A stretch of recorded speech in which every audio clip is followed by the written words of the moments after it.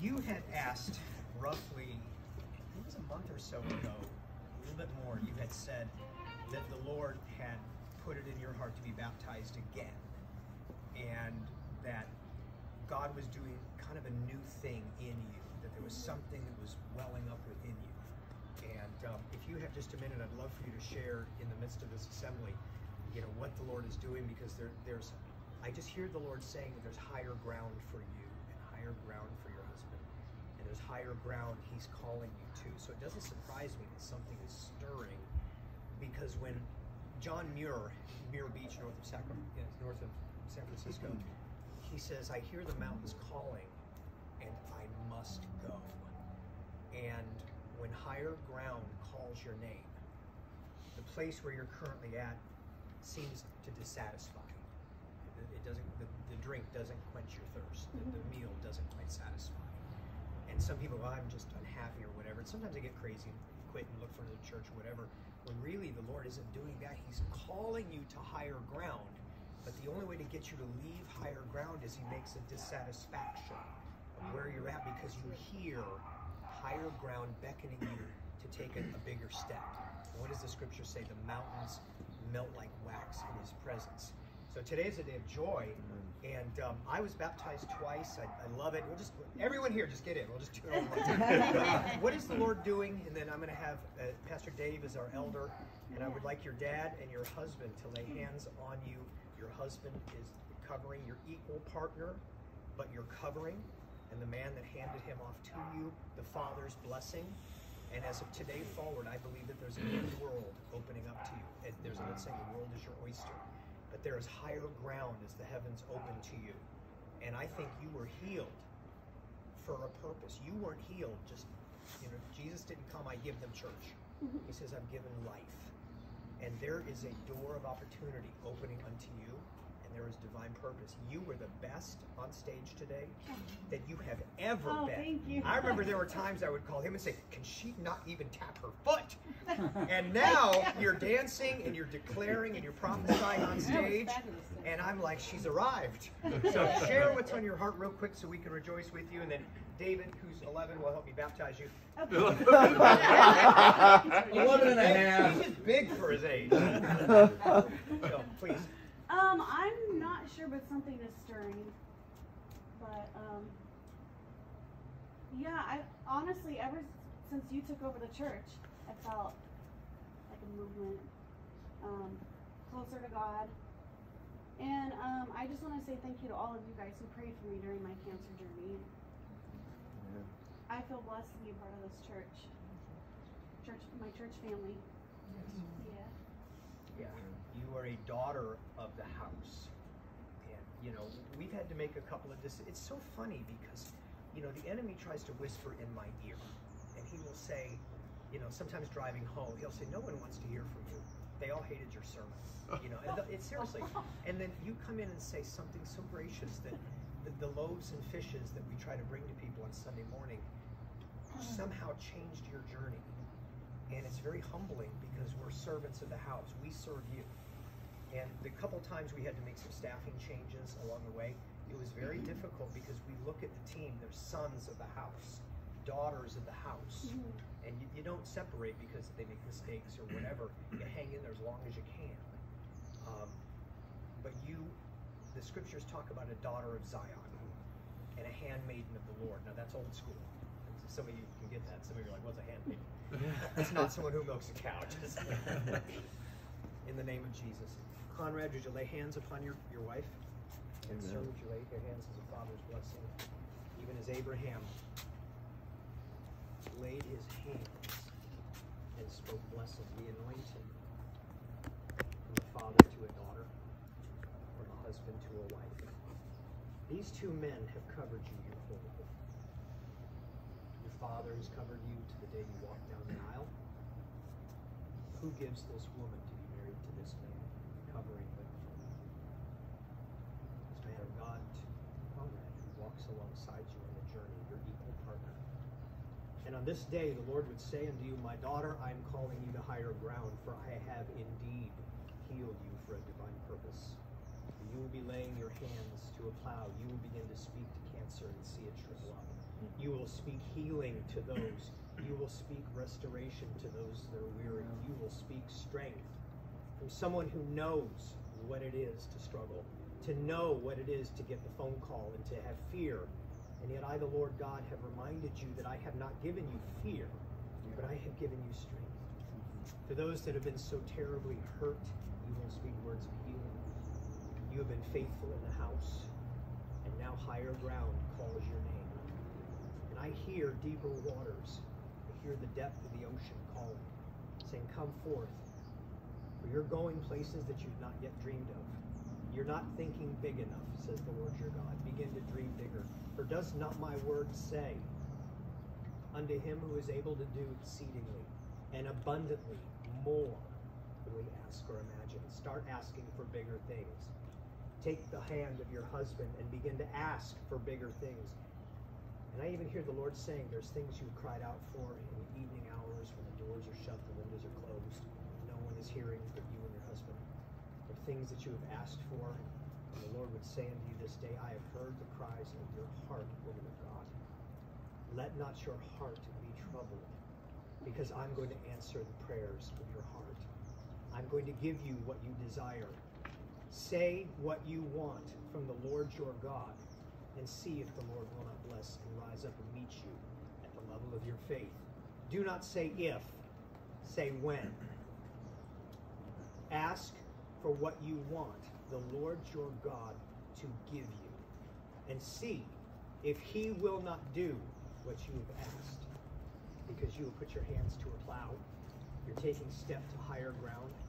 The Lord is going to touch you, and he's going to minister to you and strengthen you in ways you will dance on stage like you've never danced.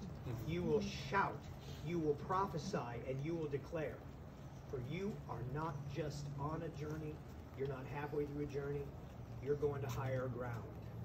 And all that comes with it in the name of Jesus. Pastor Dave is an elder of this house. Pastor Dave, you confirm the words of the prophetic? I do. Dave, would you come over here?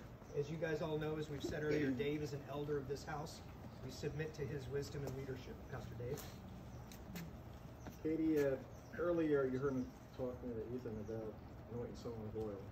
It's something that was done in the Old Testament and the New Testament. The New Testament is for healing. In the Old Testament, it was commissioning someone, anointing someone to be a king, to be a priest, or be called to do something for God. So today I anoint you with oil in the name of the Father, Son, and the Holy Spirit. Yes. To commission you, to anoint you to whatever God has planned for you. He has fantastic plans and purposes for you. So let's pray. Heavenly Father, we pray for Katie that we lift her up to you, Lord. You have a calling in her life. You eradicated cancer out of her body. You have destroyed the evils that were surrounding her, and you protecting her through many, many things, because you have a purpose for her to carry on, a higher purpose, whatever that is, we don't know, but you do, and you're calling her to it. So Lord, we ask that this body of Christ will support her in anything that you call her to do, that will be here for her. But we know most of all, your Son, our Lord Jesus Christ, will be there and never forsake her, and will always love her and always lift her up for her higher calling. So Lord, we thank you for this young lady. And today, she's been a follower of Christ for many, many years, but today she just puts her heart out and lets everybody know, yes, I am a follower of Christ, I love God, and I'm showing the whole world that I still do. And I know that God has a call for me. I pray these things, our Lord and Savior, Jesus Christ. Let me say one thing too, is God, I just thank you so much for Katie, and God, if you would take something that was diseased, God, her throat, and use it for your glory, God, that you would take something that was weak, God, and make it strong, God, that she can sing, and even today, God, as she just spoke to the church in the middle of miracles, God, and I just pray, God, you'd use that more, God, you'd strengthen her voice, use it to talk to people, and pray with people, God, and lead people to your throne, God, so we love her, thank you so much for today, and we celebrate with her, Amen. Amen. I want to, one last thing, I don't want to belabor the moment, you know,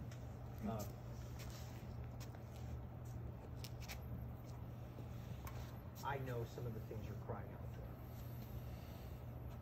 And one of of the giftings in me, as Pam knows, I have the gift of hospitality. You come to my house, I can do a hot dog and a pork and bean reduction. Right? I have the gift of hospitality, but I also have the gift of the prophetic. I lean in. I know what the Lord wants said. It's just one of my giftings. And when I speak the prophetic word over you, the Lord has heard the cry of your heart. And I just want to bear this testimony. How many know Lori Javer? Right? Lori Javer's husband died. Many, many years, dementia. There was nothing left of him. You and I, we all get to go home. And there's a spouse in our house, whether we love him or want to choke him at the moment. But at least we have somebody to go home to. Lori Javer would go home to a beautiful house, and it would just be empty. And my wife and I would just grieve because she would be home all alone for year after year after year. And I was on the 680, 65 interchange where it goes over into the 80, and the Lord told me in my spirit, call Lori Javer, I have a word for her. And I called her and I said, the word of the Lord to you is you've been alone long enough. The Lord says he's bringing you a suddenly. Begin to prepare yourself, because what you've been asking for is on the horizon and it's closer than you know. Now, she hung up later. She told me later she thought I was full of hot air, which most people know. It was a few weeks after that she ran into Gary. A few months after that, they're dating, engaged, and I'm marrying them in 2 weeks. So the other day I reminded her, I said, do you remember when I was driving and I prophesied over you that God was about to bring you your spouse, and you literally said, I'm full of hot air? The word of the Lord to you is that which you have cried out for. He has heard your prayers. And Conrad, is very important in the days ahead, as you hold hands real quick, that there is a step up the mountain together to higher ground.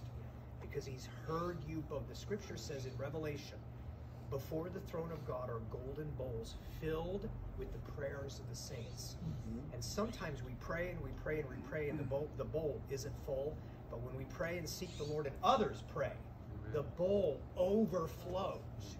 And there's a prophetic picture of God rising up and says, answer that, because the prayers overflow.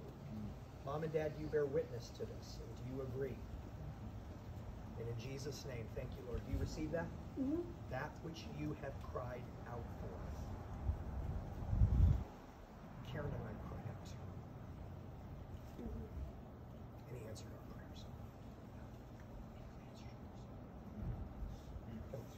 Son, would you jump in? I'm going to have David join me since he's young and handsome. And I'm old and can get broken easy. I haven't officially met you yet. Oh. Hello, I'm Katie. Well, that's awkward. I know he's a Oh, this is so lovely. I don't want to. Oh, just step forward, please. And David on the other side, please. I'm going to ask you to take one hand here.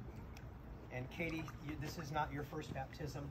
This is a baptism of rebirth, a baptism into higher ground, right? Anything else you want to add? Me either. Take one step forward, please. And if you can place one hand here and the other hand right here. And I'm going to gently place it over your nose, okay? Okay. And you're going to lean back. Upon your profession of faith in the Lord Jesus Christ, as you have accepted God's goodness, grace, and mercy, and you are taking a step into higher ground. This is not your first, this is your second baptism. Be baptized in the name of the Father, and of the Son, and of the Spirit of the living God. A rebirth into a new season and a new chapter of your life. After today, you will never be the same. Press on towards the high calling and watch him answer the prayers of your heart. Would you please stretch your hands?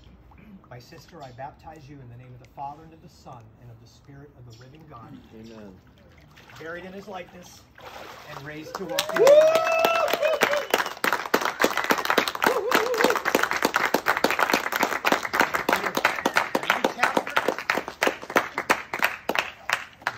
God bless you guys. Finish up your lunch. What a great day. Thank you, everyone. Amen.